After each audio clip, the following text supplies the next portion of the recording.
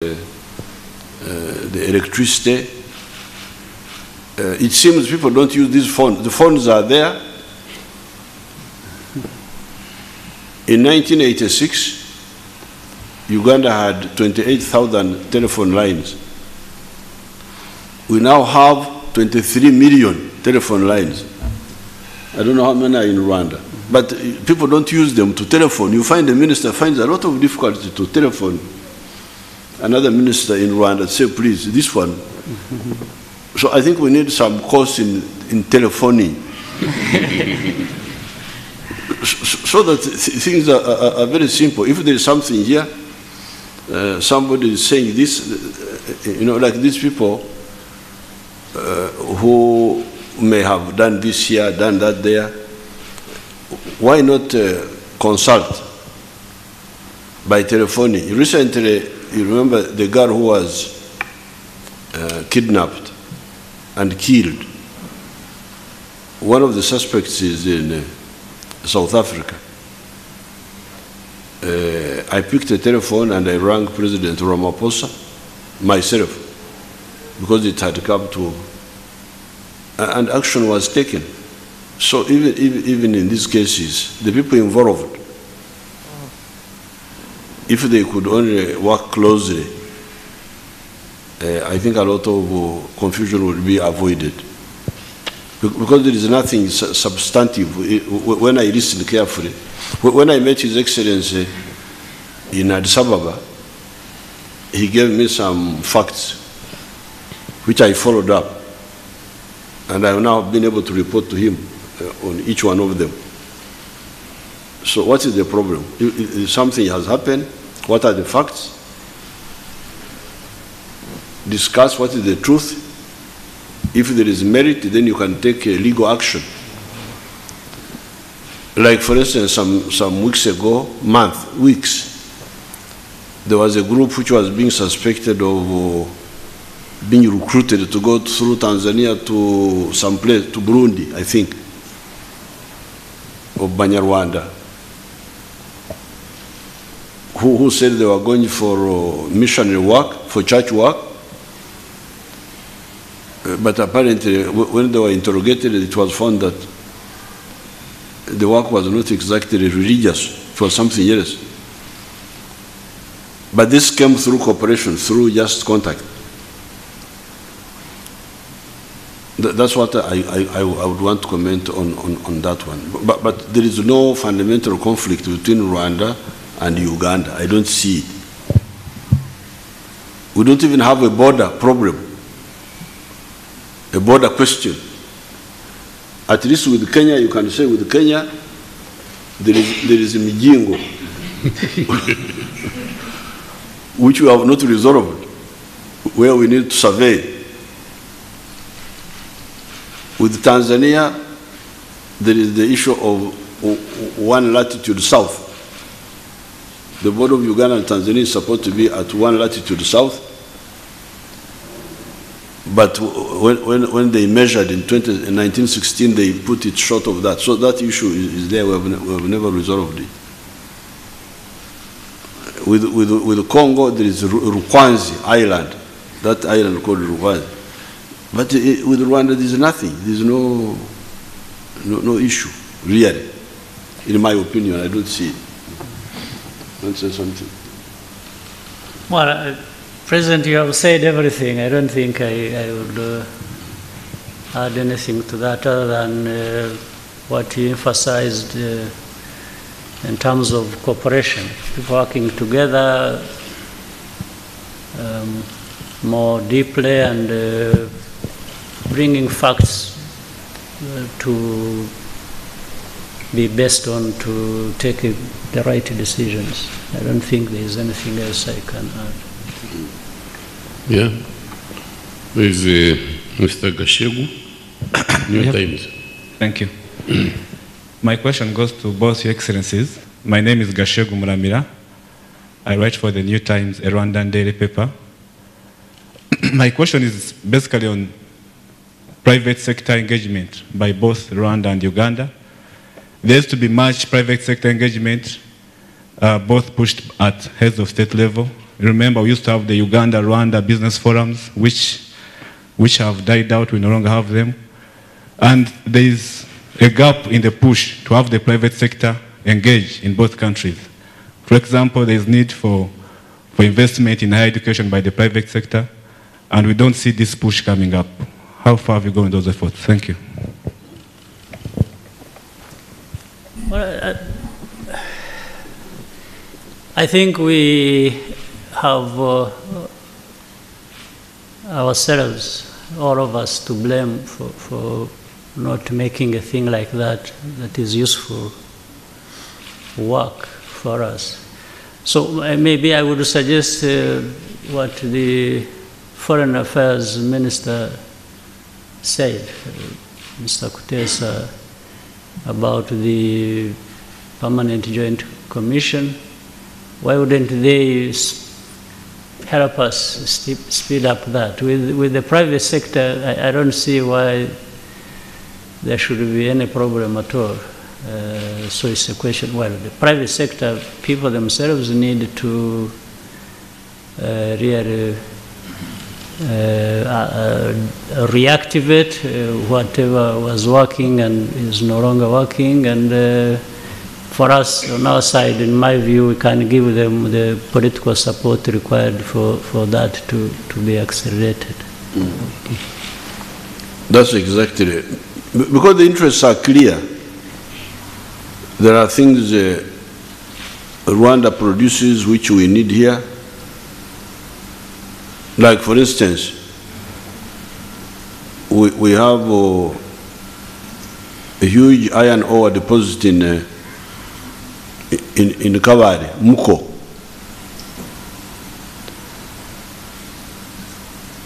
But in order to remove oxygen from iron ore, you need gas. We have discovered oil in Lake Albert, and it has got some gas, but the gas is not too much. It's not like Tanzania, which has got a lot of gas, or like Rwanda, which has got gas from Lake Kivu. And in any case, Lake Kivu is nearer Muko than, for instance, Albert. If you are to pipe gas from Lake Albert, assuming the gas was enough, but we don't have enough gas. What we have is may not be enough to do also the processing of steel. So the people of industry, this should be part of the plan. How are you going to develop the steel industry? We are now building these huge railways all over the place. We are building the power stations, like the ones we are building at Karuma, and the steel is being imported. It would have been better to use our steel here, because the steel we are having, this one of recycled, is not good for dams, it's not good for the railway, it's not good for high-rise buildings. And we are going to build more dams, more high-rise buildings, and we have this resource here. Rwanda has got gas, we have got iron ore. So why should we import steel from Singapore, from what? You find that the freight alone, the transport alone is almost equal to the value of the product. This is what we call uguhaha. Gashegu yari Mnyarwanda. Gashegu uri Mnyarwanda. Mnyarwanda rwose. Gashegu ni iki? Eshegu ni iki? Gashegu ni umuntu. Gashegu ni umuntu uvuga ukuri. Oriko? Uvuga ukuri. Uvuga ukuri is what? The truth. What is the truth? Oh, Shegu. Gashegu, yes. I thought the Shegu was this one which will blow the flute. Oh, this is another one. Oh. Thank you, Excellency. So there's what we call in Kinyarwanda guhaha. Banyankole call it okshaka. So Okusaka to buy something from other people. You find we are guhaha, things we shouldn't guhaha, we should do. And the closer we work together, the better. So the Ministry of Planning should develop a project with Rwanda to see how to build. We are building the steel industry in the east, in Tororo, using the iron ore there. But how about this side? Muko, together with Lake Kivu. Can we have two questions and then we'll go to... Yeah. Mr. Mohammed. Thank you. My name is Gaius Mohammed. I work with Chimp Reports here in Uganda. My question goes to President Kagame.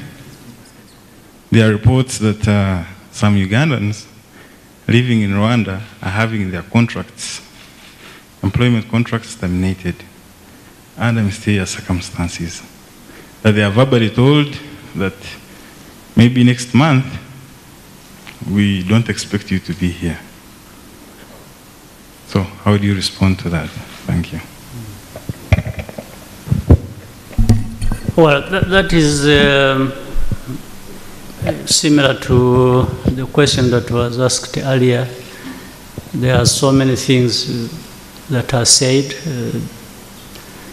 sometimes out of context or reported out of context. So what I think we have agreed to do, and that was stated, was for the concerned institutions on both sides working together. They can get to the bottom of any matter that has been risen.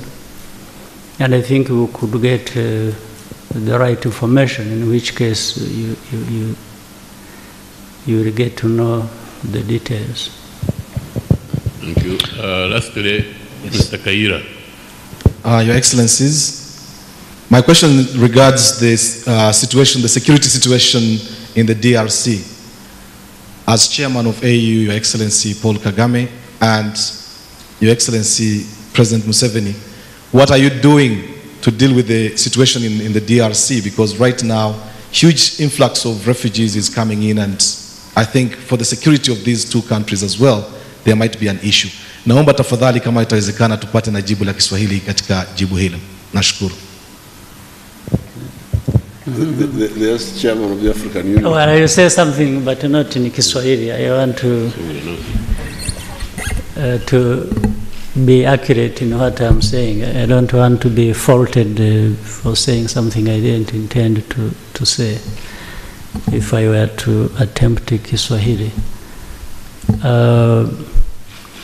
DRC is of big concern to everyone, starting with the neighbors, and particularly Uganda, which has already had spillovers from that situation, affecting Uganda, having hundreds of thousands, or maybe there will be more, even more tomorrow.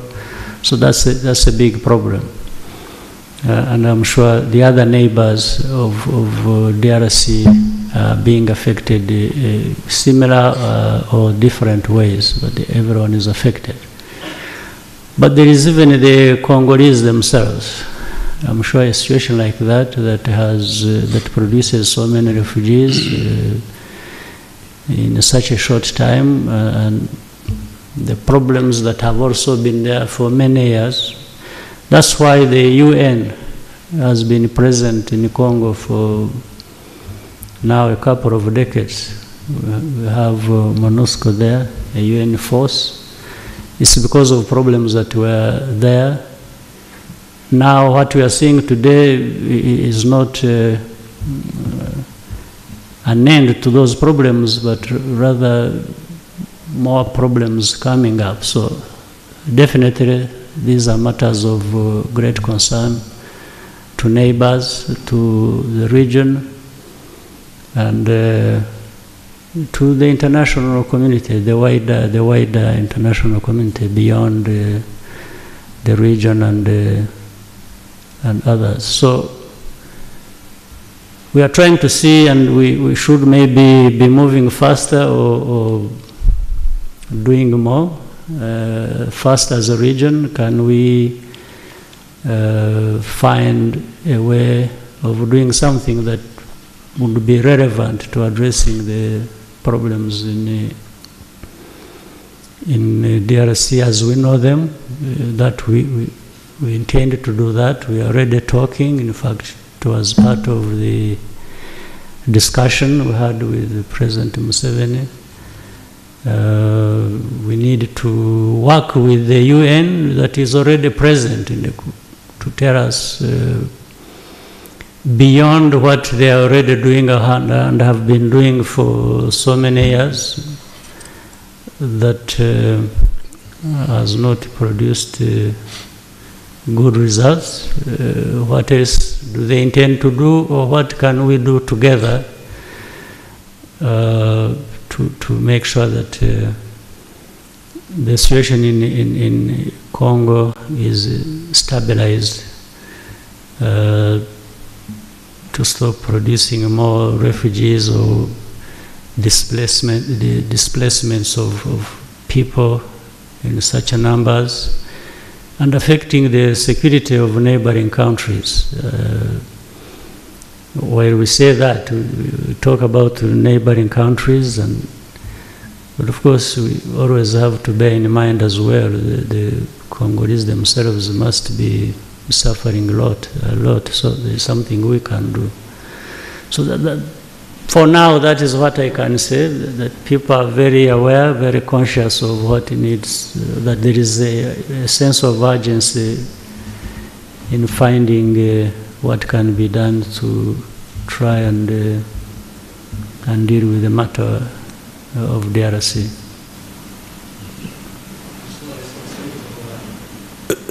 Ndavuga nga chairman wa African wavuze. What the chairman has said is also what I say.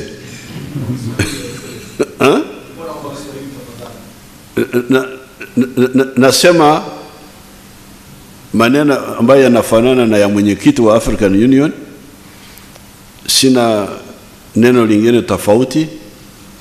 Tunajadiliana sisi wote, lakini Kongo ni swala ambalo liko kuna watu wengi ambao wameingia kwenye swala hilo kwa muda mrefu, kwa miaka mingi sasa. Umoja wa Mataifa umekuwa kwenye mgogoro wa Kongo. Kwa hiyo ni wajibu wao kuongoza, kutafuta suluhisho kwa hiyo mgogoro. Lakini sasa hivi jambo ambalo limeongezeka ni jambo la wakimbizi. Wakimbizi ambao wanaingia hapa ni wengi sana, sio idadi kidogo. Kama ingekuwa idadi kidogo labda tungenyamaza, lakini kama wakimbizi wa Kongo wamefika 400,000 na wanaongezeka, wakimbizi wa Sudani ya Kusini 1,100,000. Hao ambao wakimbizi ambao wamekuja zaidi peke yao, lakini wakimbizi wengine wakija na ngombe tutaziweka wapi? So mwenyekiti yuko hapa, tumezungumza na tutaongea na watu wengine ambao wanaoshughulika. Lakini Umoja wa Mataifa sasa ndio kwenye mstari wa mbele kwenye hili shida, kwa sababu ni shida ambayo wamesimamia kwa muda mrefu. The UN have been supervising that problem for a long time. Since the death of Lumumba, 1960, the UN has been in Congo almost continuously. 58 years now. lakini tutaongea nao. Bahati nzuri sisi wote tunaongea Kiingereza, tunajua lugha zao. Asante sana. We thank their excellencies and please both delegations join them for lunch across How about these rumamongers? They should also get something to eat. Rumamongers also must not starve. I think they should be catered differently. There's already some facility. Thank you.